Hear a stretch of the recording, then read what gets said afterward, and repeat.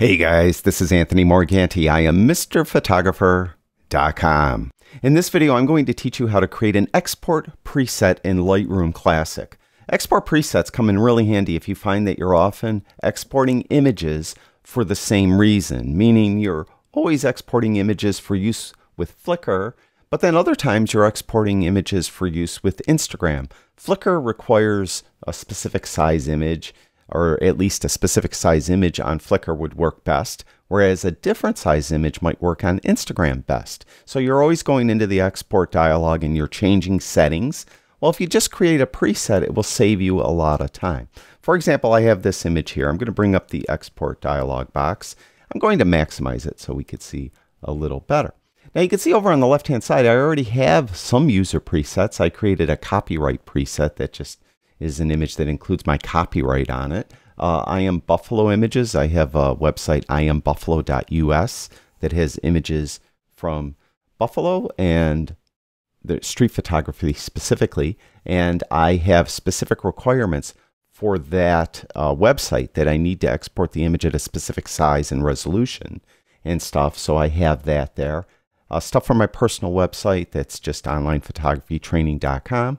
And a straight as-is export. Sometimes I have a raw file and I just want to get it out of Lightroom and use it in another application. So I will just export it as is. Now, for this demonstration, let's pretend I want to create a preset for Instagram. Instagram recommends that images uploaded to it be 1080 pixels on the long side. So typically you would come over here on the right-hand side of the export dialog and you would start putting in those attributes. Now I'm going to export, and I always export images to my desktop, so I'm going to leave it as is there. And if an existing file happens to be there with the same file name, it will ask me what to do. Now I do want to rename it. I don't want to use the original file name, so I'm going to rename it. But for my preset, I'm going to leave the custom text blank. That way, when I do invoke the preset, I could give each time I do it, I could give that image its unique name. And I'm also going to keep a custom name sequence.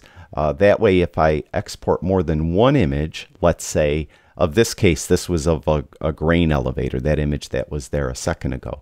But if I have like 6 different images of that grain elevator, I could write grain elevator once in the custom text, and it will export all 6 images, and it will be grain elevator -1, -2, and so on for all those images. So I'm going to leave that there. I don't want to do a TIFF, so I'm going to do a JPEG. I'm going to use the sRGB color space. I'll keep the quality at 100. Now I do want to resize this image, and as I alluded, Instagram recommends that the long edge of the image, whether or not it's horizontal or a vertical image, be 1080 pixels. So I'll put that at that. Now resolution doesn't matter at all. You could really put any number in there. I'll just leave that at 300. In the past, many times, including me, we recommended you put 72 in there if you were sharing it online to be viewed on a computer or a phone. It turns out that doesn't matter at all, and I've done a video on that, and I'll have that video linked in the description below this video if you're interested in learning about resolution. So it doesn't matter at all, is what I'm trying to say. I'm not going to sharpen for screen or any reason at all, because typically I have my images sharp enough in Lightroom, so I don't feel the need to sharpen them during the export. Now metadata, what do I want to include with the metadata? I'm just going to remove the location info. I'm going to keep the person info, even though Instagram technically strips out most of the metadata. I'm going to leave the person info just in case that image that isn't uploaded to Instagram on my system, somehow I share it somewhere else, it includes my copyright info. So I'm going to leave that there. I'm not going to use a watermark. And after export, I don't want to do anything. You could, of course, show it in Finder, open it up in Photoshop, and so on. I'm not going to do anything. So these are the settings I am always going to use for Instagram. Now, tomorrow, maybe I'll change these settings because I'm going to send an image off to a print lab. Or I'm going to change the settings because I'm going to upload the images to Flickr. Well, then when I go to send an image to Instagram again or export an image for Instagram, I'd have to come in here and enter this all over again. That's why we're creating the preset. Over here on the left-hand side, just click Add, and we're going to give it a name, and I'm going to call it Instagram. As simple as that. And it's going to go in my User Presets folder, and we're going to click Create. Now you can see I have that preset there. And you now notice if I click on any of the other presets, like the I Am Buffalo images, notice the long edge is 1024. My personal website, 2048. A straight as is preset, it's just the original image. But if I go back to that Instagram preset, all those attributes I just put in are saved. And I mentioned I could come in and give a custom name each time. So now if I want to export this image, I could call it a grain elevator. Technically, it's not a grain silo, it's a grain elevator. Or I could say waterfront or Lake Erie or whatever I want to call it, right? I could do it here. Now, another advantage of the presets is it allows you to do batch processing of the same image. Let's pretend I want to export this image not only for Instagram, but for my personal website as well. Now, you'll notice they had two different settings, right? Instagram was the long edge 1080, and my personal website was 2048. And let's say I want to do a straight as is export as well. I just want to export the unprocessed raw file, or the raw file, let's say, because it will include the sidecar file, which includes the edits. So I'll do is I'll just check that box for Instagram, check this box for personal website, and check that box for straight as export. Now when I go over here for the batch export on the right hand side, do you see how that changed? Like, let me undo those for a minute. You'll see now it just says export when Instagram is highlighted all by itself. But as soon as I check these boxes, it says batch export. Then when I click on that, we have the three different sections here. We have the straight as is export. It's asking me to choose a destination folder for that. I'll put it on the desktop. Then we have the personal website. It's asking me to choose a destination for that. We'll put that on the desktop as well. And it's asking us for a name. And I'm going to say, you know, I don't know, grain elevator. All right. And it's going to give it a 0001 because that's what I use for my personal website, 4-digit number.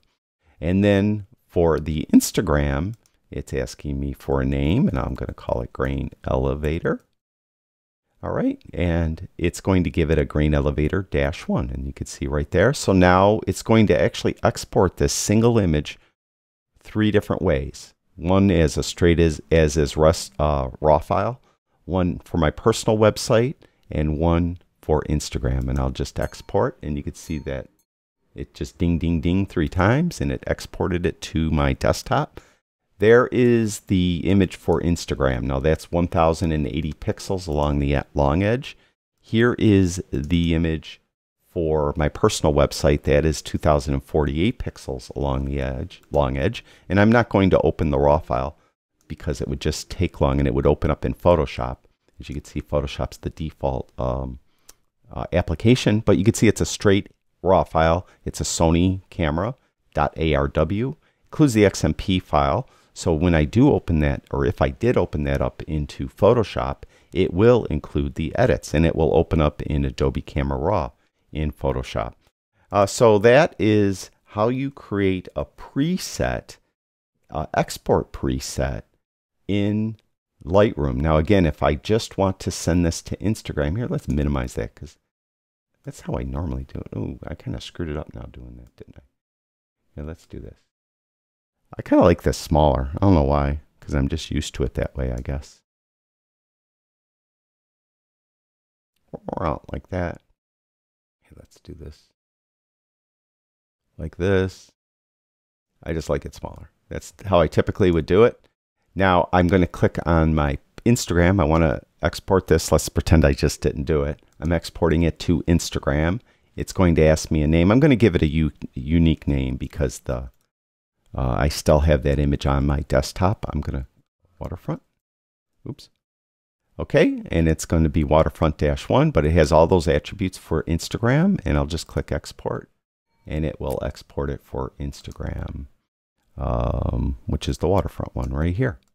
So that's how you create export presets in Lightroom, something that comes in incredibly handy, and again, something I use all the time, and I think you will too if you begin using them. Thank you, everyone who watches my videos. I really do appreciate it. I'll talk to you guys soon.